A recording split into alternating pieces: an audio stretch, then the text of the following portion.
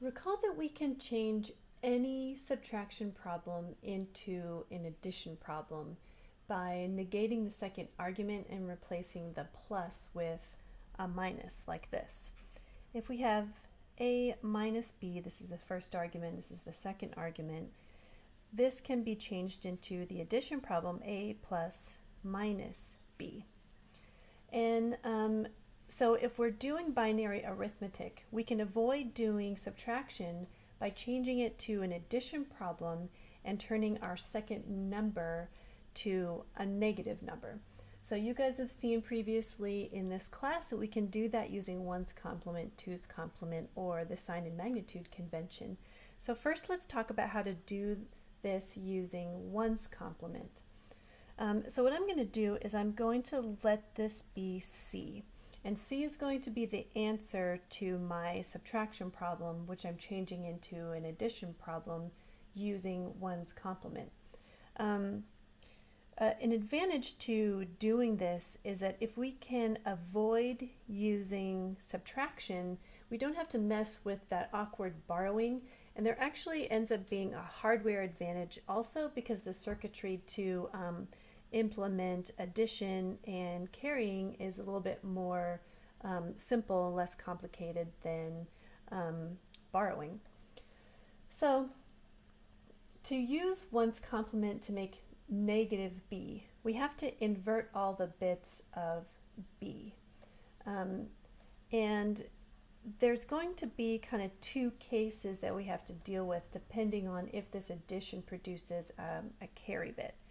So let me show you the cases. Case 1 is if the addition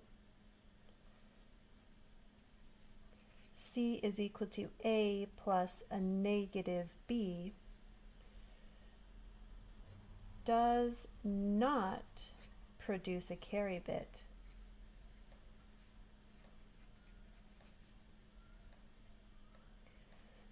Then the formula to decode the solution C is just C will be negative 1's complement, like the inverse kind of A plus 1's complement of B.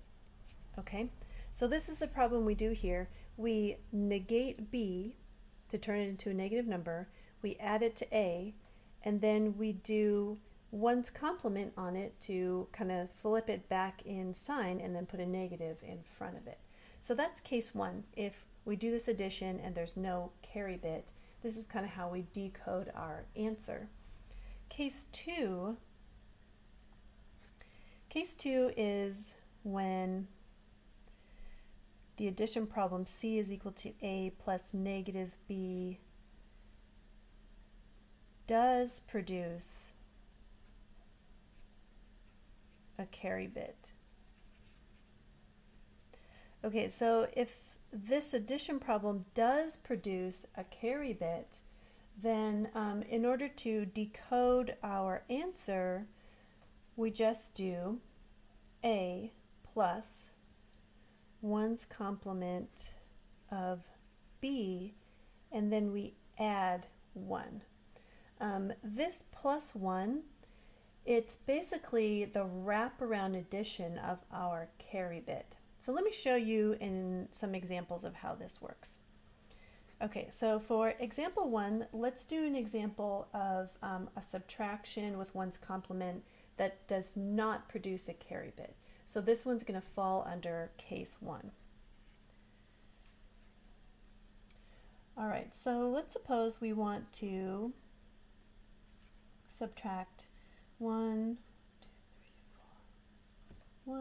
minus 1 0 1 0 1 0 0. Okay, so we're going to subtract 1 0 0 0 0 1 1 minus 1 0 1 0 1 0 0. Okay, so the process here is we're going to replace this with the negative of our B argument. Okay, so we're going to do 1's complement of 1 0 1 0 1 0 0. We don't do 1's complement of both the numbers, only the second one, because this one stays in the original state, and this is the one we want to change the sign of in order to change this problem into this problem. Okay, so we're only changing the sign of our second argument, this second number. Great, so 1's complement is straightforward. We just invert all the bits, so this result is 0, 1, 0, 1, 0, 1, 1. Great, so now this is going to be my negative b. So I now have an addition problem. A plus negative b is going to be 1, 0, 0, 0, 0, 1, 1 plus 0, 1, 0, 1, 0, 1, 1. So I'm going to just stack these up and then do a column by column binary addition. So this gives me 1 plus 1 is 0, carry the 1.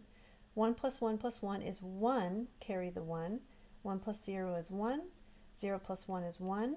0 plus 0 is 0. 0 plus 1 is 1. 1 plus 0 is 1. So here's my result. I have no carry at the end, so that's going to be case 1. That means that in order to get my answer C, I'm going to have to do negative 1's complement of A plus 1's complement of B. Okay, so this inside here is what I just did, right? I took A, I added it to 1's complement of B, and the result I got for this thing was 1, 1, 0, 1, 1, 1, 0. So now in order to get my answer C, I have to do 1's complement of this result that I just got and put a negative in front of it. Okay, so that's going to be a negative 1's comp of this thing will give me negative 0, 0, 1, 0, 0, 0, 1. Okay, so after doing 1's complement on this binary number, this is my result. So if I were to convert this to decimal, this ends up being negative 17. And now I can do a check in decimal. I like to do these decimal checks just because I believe that I can do this subtraction problem in decimal. I am not as confident in my ability to do this in binary because binary is not my native number system. So it's a good habit to get into to do these checks. So this first number, 1, 0, 0, 0, 0, 1, 1, in decimal is 67. The second number, 1, 0, 1, 0, 1, 0, 0, in decimal is 84. So if I do this subtraction problem, I would expect to get negative 17. And that is indeed what I got from using this process with 1's complement. So this is case 1. Let's look at an example subtraction problem that will fall under case 2.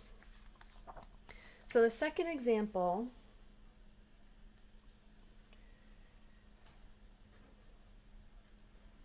for this second example, let's subtract 1, 0, 1, 0, 1, 0, 0 minus 1, 0, 0, 0, 0, 1, 1. Okay, so this is the same problem we did before, but I'm reversing the order of my arguments because I know that this is now the larger number, and I'm trying to subtract a, well, this is the larger, this is going to be my 84, and this is my 67, whereas before I had 67 minus 84, and I ended up with a negative number.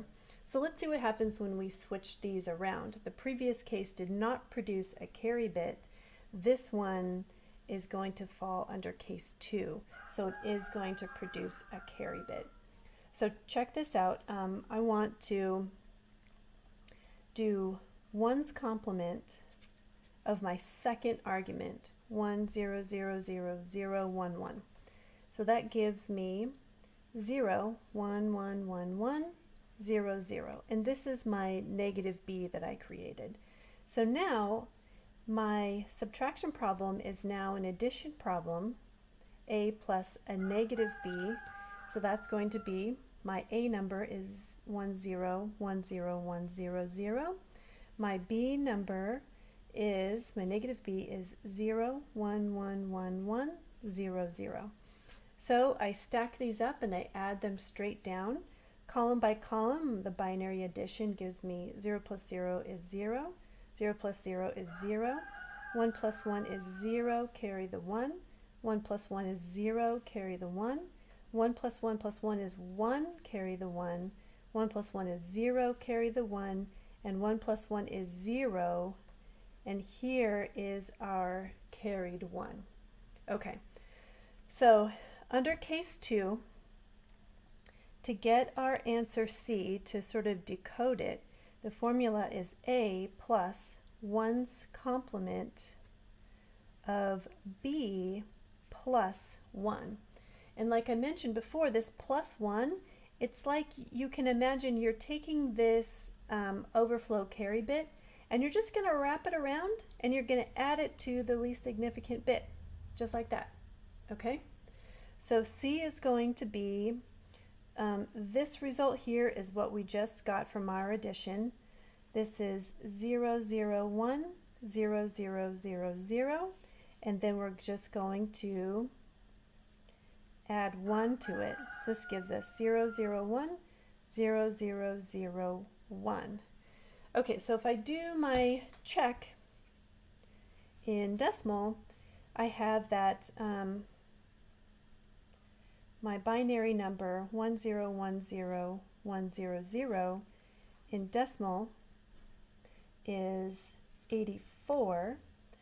My number 1000011 in decimal is 67. So if I do this subtraction, I expect my result to be a positive 17. If I convert 17 into binary, I'm going to get 0010001. Okay, so this is indeed the result that we got from using our case 2 formula for 1's complement binary subtraction. So next we'll look at how to do this for using 2's complement. It's going to be a pretty similar, but again we have to do a little bit of footwork just to decode our answer because of the definition of these complement processes.